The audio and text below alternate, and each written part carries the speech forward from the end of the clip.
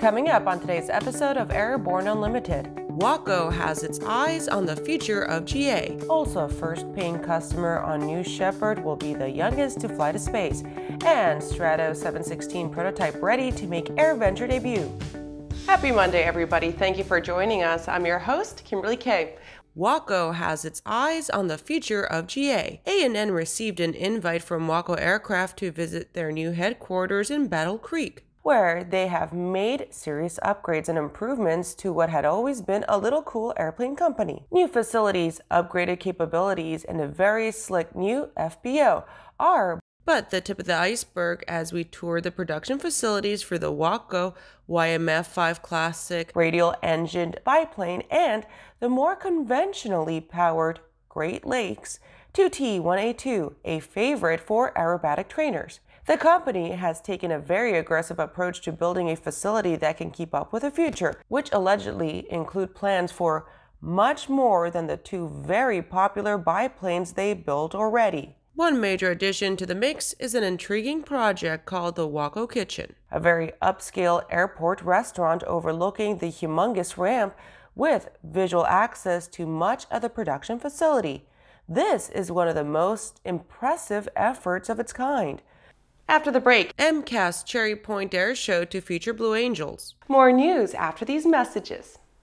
AirVenture may be your destination, but shouldn't you also have a great experience during your flight to and from? Battle Creek Executive Airport is the home of Waco Aircraft, the world's leader in new production sport biplanes. Enjoy a beautiful new FBO, extreme fuel discounts, a glimpse into Waco's manufacturing facility, and the gourmet Waco Kitchen, an upscale dining experience serving farm-to-table American-European fusion cuisine. Experience AirVenture. Experience Waco. We'll see you on the ramp at KBTL. At Daemen Aircraft, innovation is in our DNA.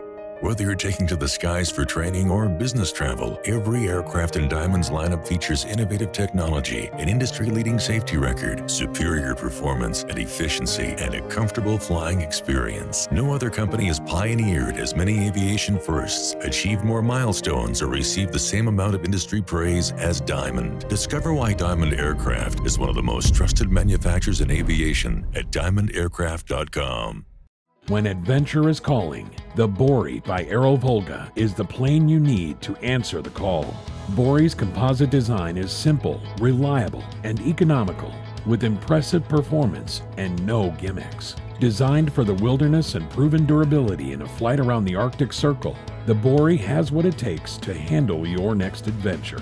Featuring 2 large cargo compartments, a comfortable modern cockpit, and a Rotax 912 power plant, the Bory Amphibian is now available in Canada. Experience the Bory for yourself at flightsimple.com.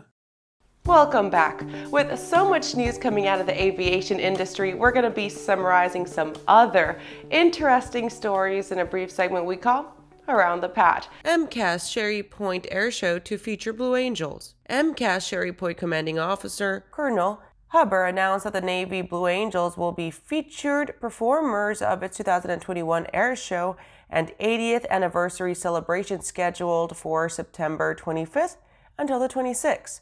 The sudden opportunity to book the Navy's premier aerial demonstration team influenced Cherry Point's leaders' decision to host the major community outreach event. MCAS Cherry Point and 2nd Marine Aircraft Wing will put on a free, world-class air show that will include a number of military and civilian performances.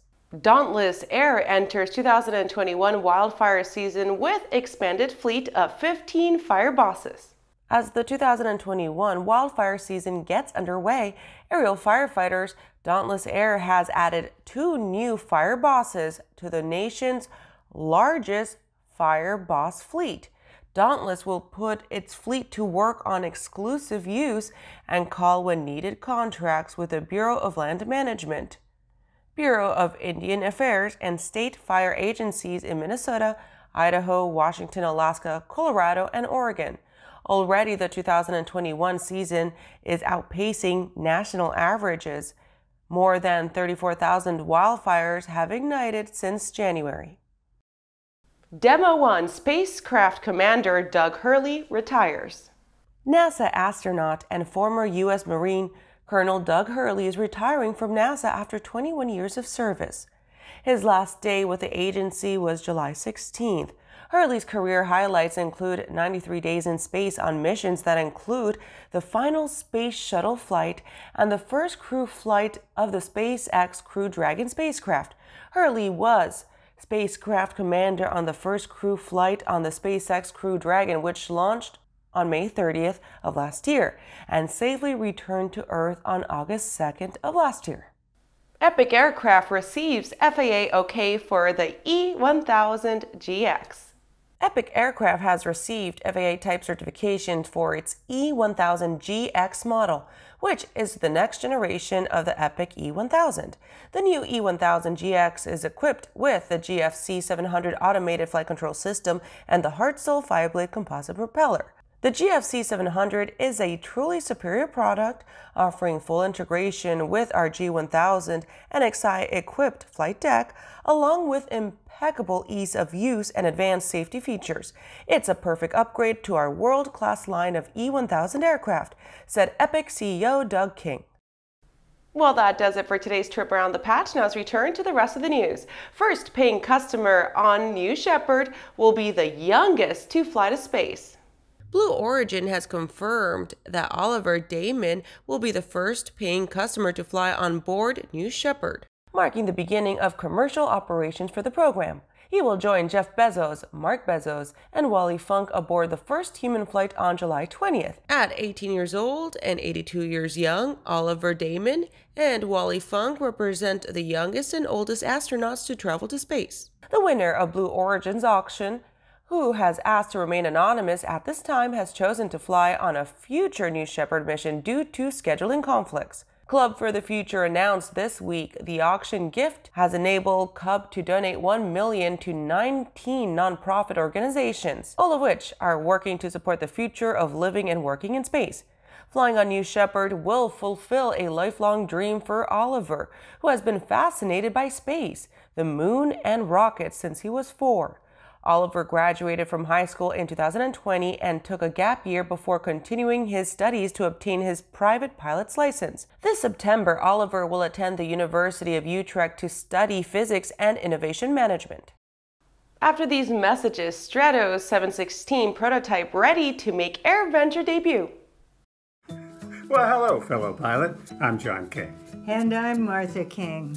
You know, we've all had our flying lives disrupted lately. Well, King Schools is here to help you stay up to date with courses that you can access on your desktop, iPad, or iPhone. If you'd like a refresher or just want to expand your aviation horizons, we have a course for you. So head over to kingschools.com/rusty today for details. Aviation Safety Resources is disrupting the market for aircraft emergency parachute recovery systems. ASR systems are smaller, lighter weight, and offer longer repack cycles than similar products available in the current market. ASR has a recovery system available for every type of aircraft: sport, experimental, light sport, general aviation, urban air mobility, vertical takeoff and landing, electric propulsion, and unmanned aerial systems. Find the right product for your aircraft at aviationsafetyresources.com. There's a difference between charting a steady course and pushing for the ceiling. And for nearly a century, Hartzell Propeller has been defining that difference. It's in our passion for engineering and research and our dedication to testing the limits of performance. We are built on honor. We are Hartzell Propeller. Welcome back. Stratos 716 prototype ready to make AirVenture debut. The Stratos 716X, an experimental kit-build version of the upcoming FAR Part 23 EASA CS 23 certified Stratos 716, will be making its public appearance at EAA AirVenture 2021.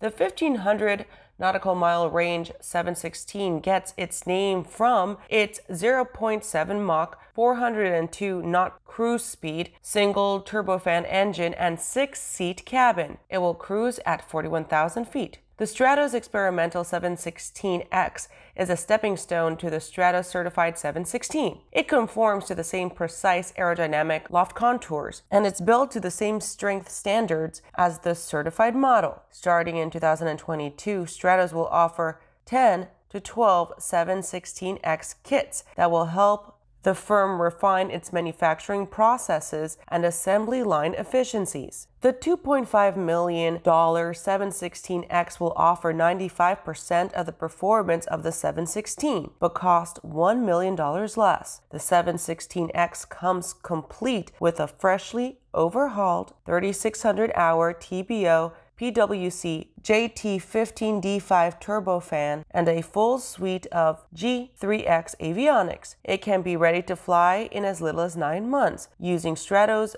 Builder Assist affiliate firms. Stratos is located in Central Oregon, a region that has become a center of excellence for manufacturing certified general aviation aircraft, including the Lance Air Columbia Series and Epic E1000. Well, that does it for our show today. I'm your host, Kimberly Kay. You can catch episodes of Airborne on Roku and Fire TV. Just search for Aero-News or Airborne in the directory. And don't forget to follow us on social media. And feel free to comment with story ideas or just to say hi. We hope you enjoy the show. We'll see you next time.